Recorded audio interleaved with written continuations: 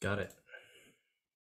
Okay, so before we start talking about the book, T, you mentioned you had some like data epistemology you wanted to talk about. That sounded really interesting. Actually, why don't we talk about the book and I'll probably sneak it in because it's connected to a lot of the book. It's Okay, growing out of the stuff I do at the end of the book, so I perfect. can talk about it. So the book is called Games Agency as Art, which first of all, I love the title of that. Like agency as art, I think is that really caught my imagination. Sadly, I have it on e-reader, so I can't show the cover. But I was really impressed by the ambition of the project to start off with. Oh, there it is. Nice. Yeah, the ambition of the project, which is to unify things like football and Halo and like tic-tac-toe and rock, paper, scissors and King's Cup and chess, that seems kind of hard to do. So how did you go about doing that? How did you like start thinking about that? So, I mean, that's the hardest part, and I didn't do that. I borrowed someone else doing that. Nice. So one of the really interesting things is a lot of this project started from a place of anger and rage. I was teaching an aesthetics class, and I wanted to do a case study on video games. And I read a bunch of things with my students about the art of video games, and I could read entire books that focused on the cinematic qualities, the scripted qualities, the the graphics, how much they looked like movies. And I remember at one point reading a 300-page book, and it talked about skill and decision for half a page, and the rest of it was about how games were. And this is a really common theme. The games are kind of interactive cinema, and I got really mad. And one of the things I know from the history of from art history is a lot of the times when a new medium comes about, people immediately try to make it work like old mediums. Like when people got photography, they tried to make it look like impressionist paintings by like making it fuzzy and actually kind of fighting against what the medium did. So it seemed to me like this is a case where, look, we have a theory of fiction and film. So games are kind of like that. And it also reminded me of the fact that I grew up, I've been playing games my entire life. My first games were like Infocom text adventure games. Like I was just the right age to start with, open the mailbox, right? Um, and I also saw this tendency in mainstream games that made a bid for being arty of suppressing choice and suppressing decision to put things on a rail to make it more like a movie. So you could have these cutscenes and cinematic qualities. So it's just like this is not like what this person is describing about games is not what I love about games. And there's something really similar about a strategy game like Civilization and a game like Go. There was something that unifies them. And so Yeah, that's interesting because you're saying like this was born out of curiosity of a new medium, yeah. but it seems to me like games are like as old as civilization, right? This is So exactly That's exactly right. So when you look at most of the literature that's about the value of games, recently about video games, they tend to treat video games as kind of like magical new. There's this old literature about the value of play, and there's a very tiny bit of stuff about chess is a beautiful game, soccer is a beautiful sport, but mostly the video game literature is focused on the unique newness. And I was like, no, that's not the full story. And I was casting around, and I found this book that I talk about constantly in my book from Bernard Suits, and the book is called. Sorry, I'm making tea right now because I just the rest. It's Saturday, so I'm parenting. So I've been up since 6 in the morning with my kids. Um, so Bernard Suits is this incredible philosopher. He wrote this kind of cult classic that was almost lost for a while and got brought back called The Grasshopper. It's supposed to be a defense of, the ant and the grasshopper. The ant works and the grasshopper plays. It's a defense of the grasshopper. It actually starts in this like mock Socratic moment with the grasshopper dying on his deathbed. actually, before you go on, could you explain the ant and the grasshopper a little bit more? Oh yeah, so the ant and the grasshopper. So there's this old parable about the grasshopper plays away the whole summer and then dies, and the ant works hard and saves and survives, right? And it's supposed to be like work hard, don't play, put your nose down, get shit done. Um, and this book is supposed to be a defense of the grasshopper, of the ideal of playing as the meaning of life. He actually has an argument in the at the end of the book where he says, "What would you do in utopia if all the practical problems would be solved?" He says, "You'd play games or you'd be bored out of your fucking skull." And so games must be the meaning of life if they're what we do in utopia. It's a wild argument. And I've been thinking about it for a decade, and I think it actually might work, but we can talk about that later. Yeah. But I early in mean, the that book, he is my offers, dream utopia. yeah, So, it is. So early in the book, he gives what a lot of people thought was impossible, which is a definition of games that crosses a lot of activities. So the definition, there's a long version, a short version. The short version is to play a game is to voluntarily take on unnecessary obstacles to make possible the activity of striving to overcome them. So I'll say that one more time. To play a game is to voluntarily take on unnecessary obstacles to make possible the activity of striving to overcome them. So this is basic story where he says like what it is. Another way he puts it later in the book is that what it is to play a game is that you take on some constraints and those constraints are constitutive of the goal. So what the goal of the game is actually made up of essentially of doing it under certain constraints. So here's an example. Simplest example. The point of a marathon is not to cross the finish line of just being at that point in time and space. You have to do it not using a car. You have to run, right? And I think the point is if you cross the finish line having having used a car, that doesn't count as crossing the finish line. Does that make sense? What it is to cross the finish line is to do it while running in a marathon. Similarly, if you go to a basketball court with a step ladder and you climb the ladder and you move the basketball through the net, you haven't made a basket, right? Does it make sense? So what it is to make a basket is to do it within the constraints. So this is, for me, what this shows, what Suits was really interested in is, what this shows is that games are not places where the outcome matters independently, right? If all you wanted was to be at that point in space, you would get there as efficiently as possible. The fact that the goal we are pursuing in the game is partially constituted by the constraint means the constraint plays an essential role in the value of the activity, right? It's like stupid to do it some other way. Like you lose the value of the activity. And so that's yeah. supposed to be all games, right? In all games, there's an endpoint, and you could get theirs in some easier way. Like we could be playing chess, and I could be like, look over there, and I steal your king, right? I've taken your king, but I haven't done it within the constraints of the game, so it's meaningless, right? So that's his account of a game, that you are struggling to overcome obstacles on purpose, right? Elsewhere he says you're taking the inefficient way for the sake of the inefficient way. And that account of games I find incredibly compelling, and it crosses Dark Souls, chess, poker, I'm a rock climber, marathon running, all kinds of things.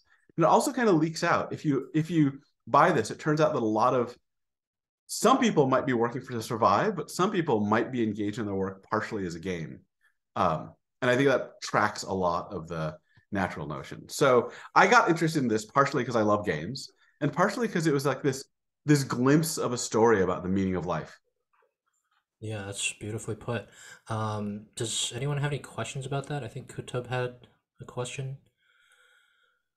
I have a question. It's like it's about something like later in the book, I guess. And so maybe it would be good to ask it later. Or give a little bit more time to like go through the book before I ask it. Yeah, sure. So something that I wanted to ask about was like, I found it interesting in your account of people categorizing games that like some games are clearly art. It's like very obvious that certain games are art, and then other games are not art, or haven't been thought of as such for a very long time. So could you talk about I think it was a game by Romero called Train. Train. Everyone loves this example. This is not my favorite example, but this convinces other people. So Yeah, or Train other is people. Train is a board game made by a conceptual artist, meant to be played in a museum, and as it looks like a German classic economic resource maximization game where you're building your most efficient railway network. And as you play it, the game gives you more and more hints, and you discover you're building the Nazi railway network to carry people to concentration camps. And Romero was really interested in whether or not people would stop playing or not. So the reason I immediately like that's really obviously arty to people. I mean, it has all those. It's very high concept, but I think the way that it's arty has little to do with its particular execution as a game. So I'm really interested in games that give us beautiful or otherwise interesting experiences as games. So I think, for example, the thing about Train is it's not actually interesting to play. It's not mechanically interesting, right? It layers on this really interesting thematic question, but as a game design, I mean it looks to me a lot like a lot of very high concept art that you get out of New York right now, where there's a Mm. cool pitch, but there's not actually anything interesting to look at or interact with. I'm much more impressed by games, and the thing is, they're hard to explain, right? You actually have to play the game. Yeah. Games that have incredibly complex. Um, I mean, I don't play it, but I'm listening to people play it. Like I am convinced that Dark Souls, like everything that's going on mechanically, is incredibly important. I get really interested in German board games that are really intricate auction mechanisms, where there's a complex market auction that you have to manipulate, involving manipulating other people's incentives. One of the most interesting games to me right now is Root, which is a game by Cole Worley, which is this simulation of vastly different sides of a socioeconomic conflict, where one of you plays basically the bourgeois industrialist cat. It's like adorable theming, and another plays like underground squirrel communists, and another side plays like the old warlords that just want to bring back war, and another side plays like a religion that's trying to convert everyone else. Another side plays an arms dealer trying to make money off of the conflict. And you have totally different goals and totally different ability sets. And the interaction turns out to be incredibly fascinating, because when you play through the game, you actually get to see like the mindset of the industrialist trying to bring their logistical network to work is so different from the mindset of the communist faction, which actually they're really weak at first, but they spread easily. And every time anyone attacks them, they get sympathy of the people tokens that gives them, extra. It's wild. Yeah, you're like And building an underground resistance network and trying to yeah, foment rebellion. Yeah. and because each side has different mechanics, what you start to do is you learn to play by figuring out what other people are going to do because of their mechanics. So it simulates this complex perspectival shifting. So that shit I find incredible. Actually, the Yeah. most interesting world to me right now is indie tabletop role playing, but we can talk about that later. Yeah, I'm really into that world too, actually. And so, actually, on that topic, I wanted to thank you because you brought my attention to a game called Sign, Oh my god! which I played that game because of this book, and I had an amazing experience with it. So, did you want to talk about that, or? Yeah, well, tell me what your experience was. Yeah, sure. So the idea of Sign is it's based on a real event that happened in the 1970s in Nicaragua, where the government gathered up a bunch of deaf children with the goal of teaching them how to read lips. Um, and that objective completely failed. It was a total failure. And what happened instead was all the kids just got together and invented their own sign language, and that sign language became the foundation for modern Nicaraguan sign language. So to this day, that's still like the basis for a real sign language, and linguists were flying in from all over the world to study this phenomenon. And so in the game you play as one of those children. So had a camping trip last year, and I played this game with 6 friends, which was super high quality. And one person, who was me, I was like the facilitator or the teacher, and it was like 3 to 4 hours of just no talking. It was pure silence, and seeing my friends like slowly figure out new ways to communicate with each other was deeply fascinating. And the way, like, you get a card which is like a character, and the character has like some kind of personality, and the way that personality influenced the language made me realize, like, that's what language is. Like there might have been somebody 2000 years ago who had some kind of personality, who like made a word the way it is, and that still carries forward to this day, right? So my example is, Max, how like vulgar am I allowed to be on this Does this Whatever you matter? want. You're good. Okay, cool. So my example of this Okay. is one of my friends. His name's Noah. He was like like the troublemaker character who had a disdain for authority, and he got assigned to make up the sign for family, right? And so he comes up with this motion. This is what family means, right? And or no, I'm sorry. It's a little bit deeper than that. He comes up with the sign for parents. So his sign for parents is that, right? So that's the sign for parents. And then my other friend, Nick, his personality, his character is like someone who really likes engineering and building stuff. And so, for example, the sign for fear that he came up with was like this. It's like a building, it's like a structure crumbling down, right? So that engineering mindset met the troublemaker mindset, and they kind of harmonized and combined. And so this is the sign for parent, right? And then my friend Nick, because he had the engineering mindset, came up with this sign for sibling, right? And then logically, the sign for child would be like this, right? And then later we found out that so my interpretation of why Noah came up with this hand gesture was it was kind of like a flippant hand gesture because he had a disdain for authority. But Noah actually was like, no, I wanted this to be like jacking off. Like I wanted this to be like a masturbatory gesture. And we were like, wow, none of us were even thinking of that at all. And so because of the interaction between Noah's sign and Nick's sign, like Nick's engineering mindset, this became like basically the sign for family. And that got like deeply rooted and encoded into our language. So anyway, that was a bit of a long story, but like that game is so good. I love that game.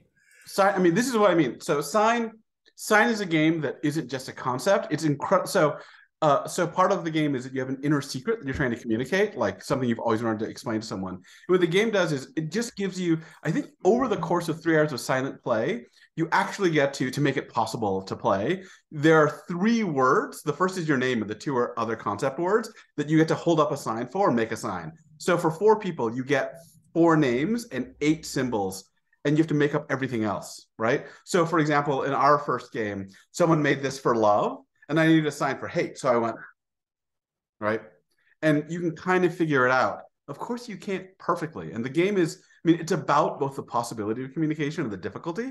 Actually, I've gotten some philosophers of languages and linguists to play this game, and now they use it to teach because it's such a but a few things to say about the game. So when I have a house rule for this game, I can't remember if I talked about this in the book, but my house rule was, so at the end of the game, you know, the lights come back on, you have the lights low, and you get to talk again. Everyone wanted to find out if they had actually successfully communicated their inner secret. And I was like, no, we're not talking about it. You will never find out. That's fucking light. Go home. And I think for me, this proves, so a key point in the book is that I think there's this difference between 2 kinds of play, achievement play and striving play. And achievement play is play for the value of winning, and striving play is temporarily taking on an interest in winning for the value of the struggle itself. So I have a couple arguments in the book for that. One of them is that there are some games, I call them stupid games, and stupid games are games where the fun part is failing, but to have fun, you have to try to win, like Twister. So does that make sense? Like you're trying to win, but you don't actually care about winning. But I think the fact that sign is meaningful in that way, that it's playable and you don't find out if you want or not, right? You try to do it, but you don't get the signal, shows that what's valuable is. Yeah, but I would actually argue it goes a bit deeper than that, which is that one of the core themes of the game is in fact like the deaf experience and the struggle of trying to communicate what's inside you to a world that is not amenable to that. So I think like your specific example illustrates this really well, and sign is almost like a border between striving play and achievement play. I'm not sure if there's, I mean, well, I don't, though I think it actually, so I think striving and achievement play are mentalities that vary from people to people. But my claim isn't that it's all striving play, but that at least if you can enjoy the struggle without knowing whether you want or not, that shows at least somewhat that you're a striving player. But yeah, sign is, if you like sign, there are some other games you might want to try. One is The Quiet Year, which is a really interesting tabletop role-playing game where you build I've played that game as well, yep. And the new one that I didn't have and would have used in the book if I'd known about it is The Mind, which you should play. Do you know the Mind? Yeah, I've played the Mind as well. Yes. Is Have that you the heard game of? where you count up numbers? Yeah. Oh, okay, okay. Yeah, Yeah. I actually play that. That's I now teach game theory and game design class. So University of Utah, one of the reasons I'm here is as one of the world's top game design programs, and I'm teaching a yearly philosophy of play and aesthetics of games class. And Mind is the first game we have them play, and Quiet Year is the Yeah. second. Have you heard of Microscope by Yep, I Ben play Robbins? Microscope. I love Microscope. Yeah, so this is stuff when people ask me when people who are not me want to defend games as art, a lot of the times they point to either Train or they point to heavily cinematic cutscened games. And I think those aren't necessarily success. They're art, but they're not necessarily games as art. They don't center the gameness. Where Sign, it is completely about the experience that has been created for you through a rule set where you're lost in this very gorgeous practical experience that's very moving and very intense and completely unforgettable. Mind, when I was asking my students about what they thought about Mind is a game where you have to, in silence, figure out how to play cards in sequence together, which involves kind of tuning into each other's timing. And I asked my students what it's about. You know, what if you had to say what this game is about, what's it about? There's no theme. It's just this kind of pure game. And one of my students was immediately said, intimacy. He said, I'm a jazz player, and there's an intimacy you can get with other people's sense of rhythm after a year. And with this game, you can get there with strangers in 10 minutes. It's about like intimacy and communion. And that's what's fascinating to me, that it doesn't get you there by borrowing the cinematic or fictive techniques of moving people. It gets you there purely the manipulation of constraints and goals to get you into a kind of practical activity. And I think that's the unique art form of games. Yeah, that's something I really like. Something I really like to do is bring the Mind with me to airports and play with strangers. It's almost like it's one of the most universal, or maybe like global games you can play. It's great. Yeah. It's funny because my game design program is mostly very industry. Like people are interested in, it's like a very like, you're going to go to EA, you're going to make the next Halo. It's not very indie. And then like, we just start with the Mind and the Quiet Year. And students already say like, independent of all the theory, just playing those kinds of games blows open their sense of what games can do. Like there's That's really interesting. So even students of game design aren't aware of these. Yeah, but I think it's but remember, it's a very specific. I think if you want, it depends on the school. If you went to a school like the NYU game design, that's a very high theory, full of indie people and LARPers and stuff. The school I'm teaching at is people that want to make Medal of Honor, right? Not all of them, but like a lot of that is and so you can be in that world and have no idea. I mean, a bunch of my students know these games, but the majority of them don't. And I think one of the interesting things is I asked them in the beginning, like, what are the aesthetic qualities of a game? What makes a game good? And early in the class, what a lot of them say are addictiveness and fun. And by the end of the class, playing games like this, you have language like it's intimate, it can be connected, it can like open your sense of what's possible, it can change like your relationship to other people. Like games are so potent. And one of the complaints I've had is that on the high culture side, people want games to be like movies. On the pure game world, there's this obsession with addictiveness as like the biggest craze for games, and that is such a narrow form of praise. Like it's like, is addictiveness the only good quality in food? Fuck no. Sushi's not addictive. It's something completely different.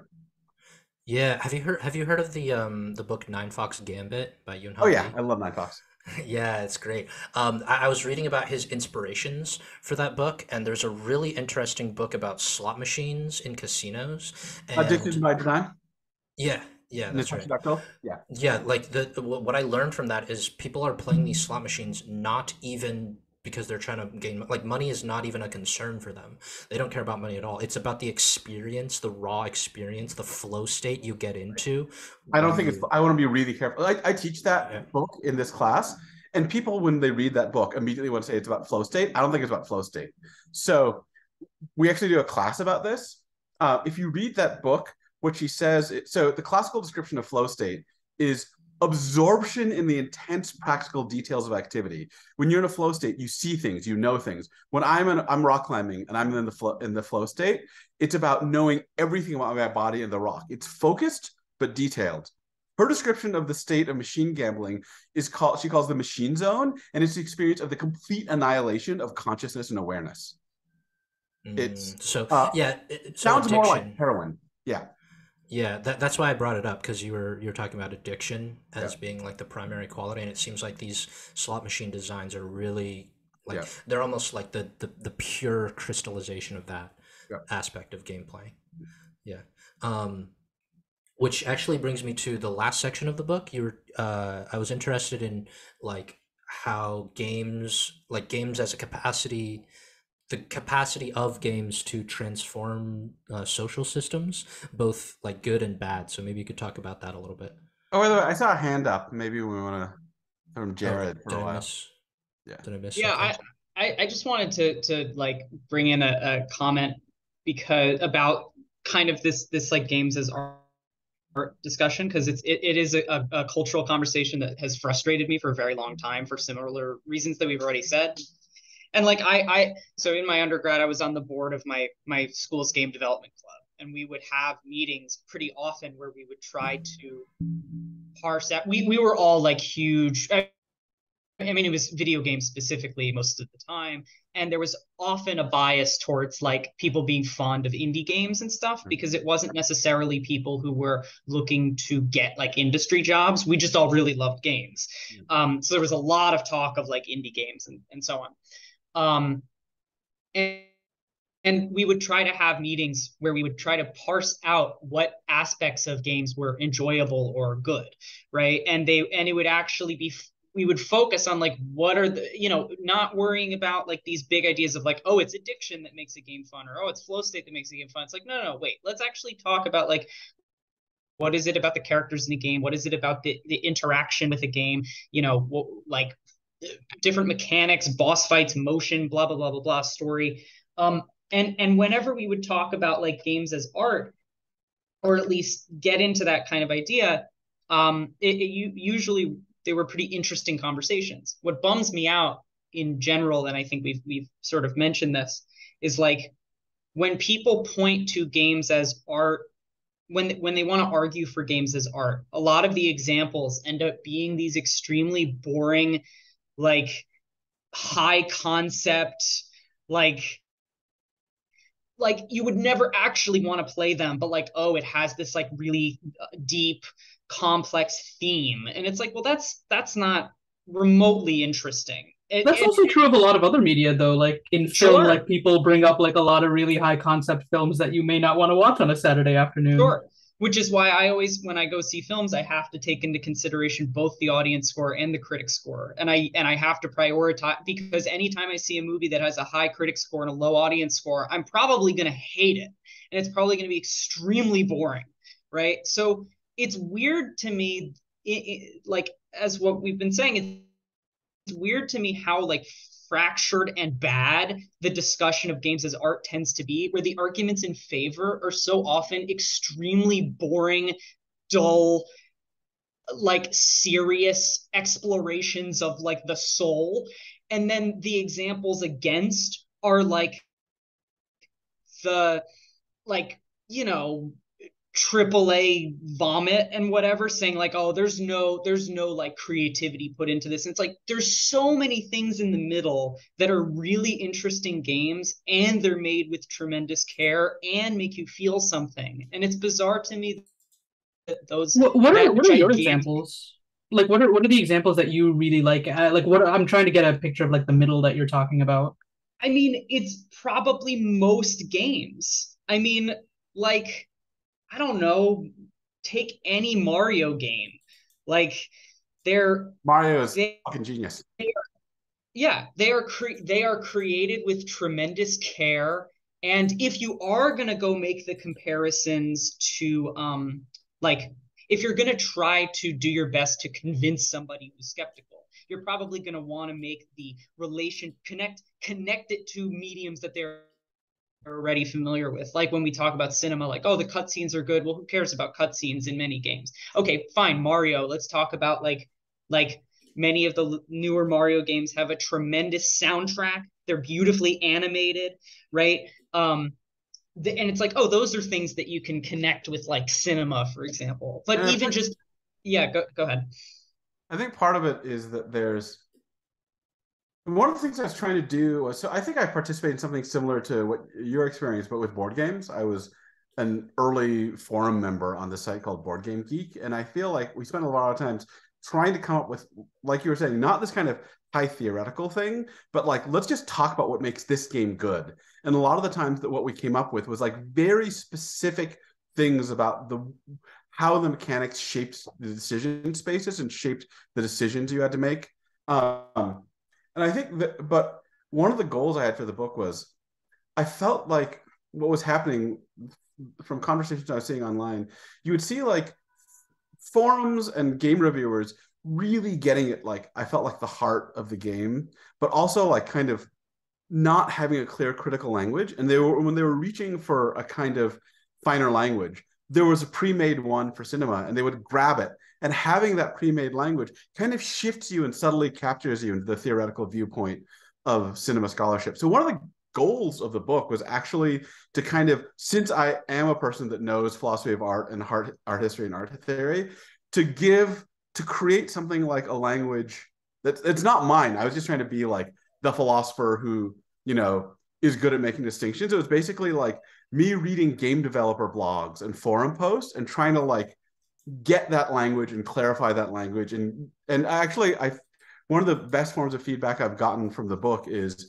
I've had a bunch of game designers write to me and they're like, oh my God, this gives me the language to talk about what I felt, but didn't have the words for, about what I cared about. Yeah, that's really interesting. And in particular, I had a bunch of game developers tell me that there was the kind of games they loved, and then they thought to make serious games, they had to do this kind of heavy narrative, thematic, very openly, bluntly kind of serious arty thing. And that having the kind of language I was giving in the book helped them be like, oh no, what I actually care about is the manipulation of agency to create interesting practical experiences. So that was one of the things I wanted to do. The kind of, it's funny because I think like, I mean, I'm a person that loves both like trash cinema, fun as shit stuff, pure action movies, but also fucked up heavy art shit. And I think all of that is valuable, but there's a way of doing fucked up art shit that is where the difficulty itself is valuable, and then there's a way of doing it badly where the difficulty is just a signifier of seriousness. And I feel like a lot of that's the easiest path to make your game look serious. I think the harder path is decades of fine-tuning of micromechanics. Yeah, you mentioned Root. Root has the opposite approach, right? Root has like dead serious mechanics inspired by these like real world counterinsurgency games, and then the art is like super cutesy and you know, childish almost. And it serves as like a cover. It almost like hides the grimness of the mechanics. I know, it's such a good thing. You were mentioning though the like language, like providing a language for game designers. I was really interested in like aesthetic philosophy more broadly, because I don't really know anything about aesthetic philosophy. So I was wondering if you could talk about like harmonies, various harmonies you identify in the book. Like what is harmony and what are the harmonies in games? So, I mean, harmony is kind of so one of the interesting things about aesthetic language is one of the basic theories of aesthetics that I'm the most drawn to is that the art world is the world where you cannot have a finished formal taxonomy. So other systems are kind of closed systems where you can define every term and know exactly what every term means and know exactly how you apply it. And there's this basic claim that people think comes from Kant. I really like Frank Sibley's version of it, where he says that what makes aesthetics distinctive is that aesthetic terms are always kind of open-ended. That you can't, there's no rule-bound way of knowing exactly what qualities will make something elegant, exactly what qualities will make something funny. You just kind of have to do it and see it for yourself. and also that you can never list all the ways that something could be beautiful. There's always going to be a surprise, right? At some point, I think there are, I think in some ways, like before Quentin Tarantino, people didn't know that art could be amazing in that way. And then Quentin Tarantino has this like new kind of weird manic meta-ness that like people are like, oh my God, that's a new kind of thing that art can do. So one thing you can't do is give, I mean, it is weird that the account is a definition of what makes art that says it's exactly the train where you can't define what's important clearly, that it's kind of open-ended. This is, in my non-game stuff, this is stuff I'm super fascinated by. I find that like, I've been writing a bunch of stuff about the difference between aesthetic reasoning and scientific reasoning. So one of the things that I was just looking for some kind of recognizable language that we knew from aesthetics that wasn't about just like the fictional qualities. And so what I end up saying in the book is one of the things you can experience, one of the ways that makes games distinctive from other traditional arts is that the beauty isn't in the thing made by the artist. The beauty is in you. Like you are the thing that is beautiful. Your actions, your decisions are elegant and interesting. And so I was trying to say that in some cases, the thing that seemed really interesting was a harmony between you and the world. And what I was trying to use was like aesthetically familiar language describing the experience of something just being at the edge of your ability, right? Like what so many of us like is not games that are too easy, not games that are too difficult, but games that are just right at that edge. And one of the things I think you get is, I think this is something you don't get much in life. A lot of life forces you to do things that are shit boring or completely overwhelming and impossible.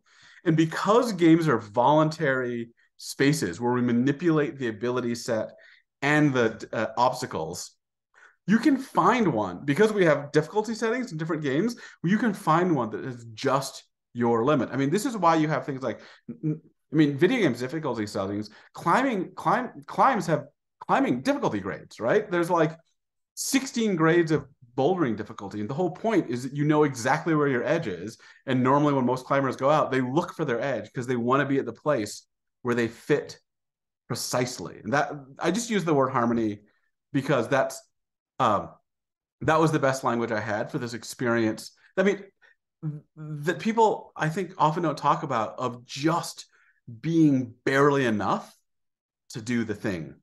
And that's what I think not all, but a lot of us love. Right. So I think you're talking about harmony of capacity there. Yeah. Is that? Yeah. But you also talk about a different harmony, which is harmony of action. Yeah. Right. So maybe right. So so the harmony of action is that your solution fits the problem, and the harmony of capacity is that the solution is just at the edge of your capacity. So my description was, when I perfectly climb elegantly a climb that's easy for me, that's harmony of action, but not harmony of capacity. And when I perfectly climb something at my limit, that's both. But sometimes they trade off. Like when I climb at my limit, I have harmony of capacity, but actually my climbing is imperfect, right? I'm much more perfect and lovely on easy climbs. Like often I'm kind of ugly and shaky on the climbs at my limit. But that's a different kind of beautiful experience. It's not me being elegant. It's like, right. Yeah, I feel like the best games, certainly my favorite games have like a harmony of harmonies, right? It's like where harmony of action and capacity intersect. So I wonder if there's something there like meta harmony almost. I also wanted to ask about. Go sorry. ahead. Are you sure? Mind if I butt in? Or Yeah, go ahead. yeah. Okay. So first of all, I really want to say that I just want to say that I'm a PhD student looking into how games can teach philosophy. And like I'm an educational games researcher, so I'm very excited to like finally be in a metaphorical room with you. I love the work like you and Dr. Zagal and like University of Utah do. But my actual question is, like you just talked about like, oh, people play games partially because of these harmonies, and like a lot of the book is looking into like, hey, why do people play games? There's this paradox of like, why do people put challenges on themselves to play games and stuff. And I have my own little pet theory, and I was like really surprised to not see it show up in the book, or just not see it show up as much as I expected. And I'm like curious what your thoughts are on my pet theory, which is just that like as an educational games researcher, the way I look at games a lot is that games are kind of like this like the original teaching form where it's like, oh, you want to teach someone how to work in a group and you want to teach someone hand-eye coordination, well, you make them play soccer. And so like way back when, and when we were all cavemen and whatever, and there was downtime, you would teach, the young kids like how to hunt, how to work together in a clan, by letting them play games while the adults went out and hunted or whatever. A very simplistic notion of anthropology, but and so yeah, when I think of why people play games in the modern age, it's kind of an extension of like, I want to like on this really really fundamental level learn about my capacities, learn about the new shiny weapon that's come out, that I can play in the new Call of Duty, learn about like strategy, learn about history, and that's why people play Civ. So I'm curious if you like, or just yeah, any like thoughts you have on that pet theory, I guess. Yeah, I mean, so one of the things I really like about Suits in the background is that a lot of other people try to find a game in terms of a single value or a single function, and Suits doesn't. Suits gives us a metaphysics of games. It's independent of value or function. You can do something for the sake of the activity in order to have the struggle for all kinds of reasons. So his view is compatible with both an educational view and an aesthetic view, and doing it just for money. That's one of the things I like about the theory. And I think in general, it would be really weird if we came up with a singular value. Yeah, like, fair enough. Account that's like, look, all fiction is good because it does this one thing. I'm like, fuck you. There's no way, right? The world is much more pluralistic than that. Yeah. So I don't talk about education for a few reasons. I mean, I do, in some sense, I do. So chapter 4 of the book is an educational theory.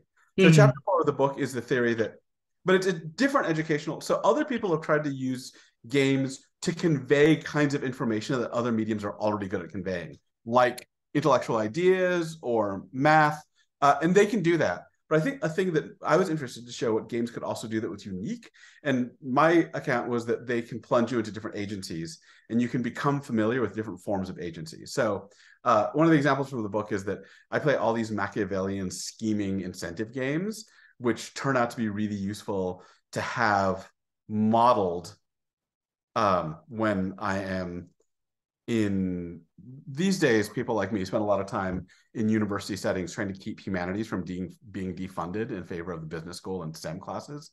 So that's one thing.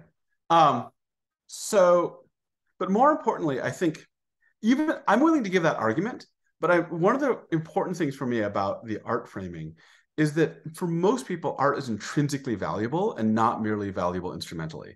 I think if you give an account of art where every value of it is only educational, right, then you've missed something. And part of it's going to be that you're going to start very carefully. That theory is going to grade art in terms of how useful it is for the rest of your life. So it'll turn out that one of my worries is it turns out under such theories. So there are a lot of people that give these educational theories about art that are often centered on fiction, because it's really clear that you learn a lot about the world and people's perspectives from fiction. But that shit handles jazz really badly. Like, it's really hard to say what practical skills you get from listening to Miles Davis, right? Like, it's really hard to say what practical skills you get from looking at abstract expressionism. So I think a complete theory of art, I mean, obviously, I would never deny that art is educational. I would never deny. So Martha Nussbaum famously talks about how you can learn emotional perspectives through reading fiction. I think that's totally true. But something is really missing if you have no intrinsic value for art, right? Yeah. Yeah. So one of my background theories, here, I'll give you my pet theory, is that, there's some philosophers of technology that have a view like this. Our value system has been captured by the age of industrialism, such that we think things are only valuable if they have some outcome or product. And we've lost an idea from Aristotle that things can just be valuable to do in and of itself, right? And there's a response to that, and it's from Aristotle, which is you can't get the value of life from making stuff, right? Because what's that for, right? The only full account of the value of life has to be being enmeshed in an activity itself, right? Of intrinsically valuable activities. This was Suits' argument. Suits credits this to Aristotle. He thinks his games argument is a version of the Aristotelian argument. That's what the utopian argument is supposed to be. That when we solve all our practical problems, what we do is play games. That means doing things has to be valuable, right? Just for the sake of the doing, without any further outcome. Yeah, so I guess like my pet theory was like very explanatory in like how I view it, but I guess I never like thought about the implications of that, especially if you're arguing about STEM schools and stuff. Right. I guess one oh sorry. So I just want to look. So just to finish the thought, I totally think games are educational. I think games can be used for education. I play a ton of games in my classes. I play like catch the traitor games like Spyfall in my social epistemology classes about fake expert. Like I use games all the time, but I think a theory of games that tied all their value to an education. It's like for me, I don't like that sounds like a really businessy thing to say. Like, shit, this stuff is only valuable if you can make people better workers, and make more money. Like, fuck that, right?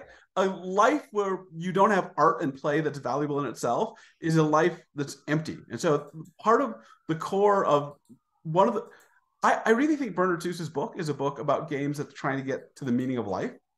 And I think that one of the things that I really want to push for is the idea that games are also just a form of intrinsically valuable play, and that the aesthetic account gives you a version of that, because I think most people think you don't need to justify your experiences of beauty. Like like if someone's like, look, okay, you know what? Documentaries are much more good for you than Quentin Tarantino. Don't watch that shit, right? You'd be like, fuck you. That stuff is awesome, right? Yeah, actually, T, real quick, if I may interject, I recently read this really great essay called "A Mathematician's Lament" by Paul Lockhart, and he does this really like I think what he says might even go a little bit farther than what you're saying, which is what he says is like math at its core is pure creativity and problem solving for its own sake, and like the whole reason we invented math and came up with these like really complicated tools was because we just wanted to understand problems, not because it was going to help us do something in the world, but just because we were curious about it. And that's the only reason.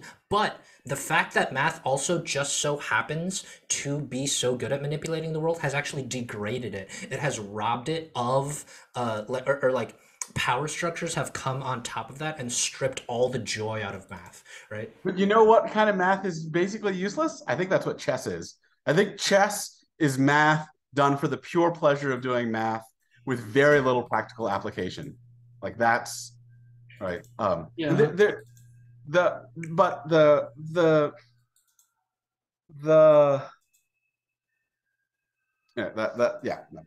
enough of that, right? Yeah. So that's why. Yeah, no, that makes total sense. And it's funny that you mentioned being in a position of like defending games to like, against business schools and stuff.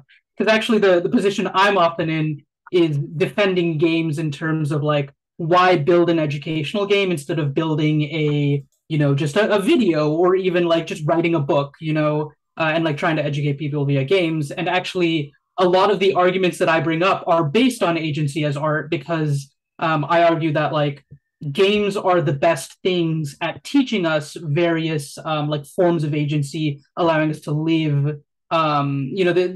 The entire idea of like sorry, I'm being too much of a researcher right now because it's under some research scrutiny, this idea I'm about to bring up, but like the idea that you can embody other personalities and gain empathy of like understanding what it's like to live as like a racial minority in America. But anyway, so I bring up that like, yeah, hey, games are like the one medium that can do this really effectively. And so if you're trying to teach about this, then like making a game makes a lot of sense, and like as opposed to just writing a book about living in a certain way or what have you. I mean, I totally believe that, right? I mean, one of the core ideas of the book is that what games are good at is manipulating agency, and that's incredibly powerful for all kinds of things, including education, art, and mind control. So like, it's good for all that shit. And oh yeah, I remember your mind control argument. So can I ask a question about this? Yeah. I'm wondering where the art sort of resides. So, for example, if we think about like a martial art or something like rock climbing, maybe rock climbing is a better example because you're familiar with it. Does the art reside in the placement of the holds on the wall at the gym, or in the way that it is executed when you go up the holds, or both? Right? Yeah. What do you think about that? Great fucking question.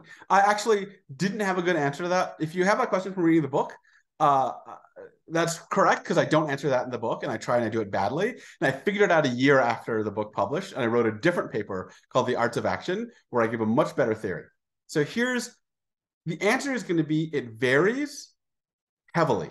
So two things. One aspect of games is that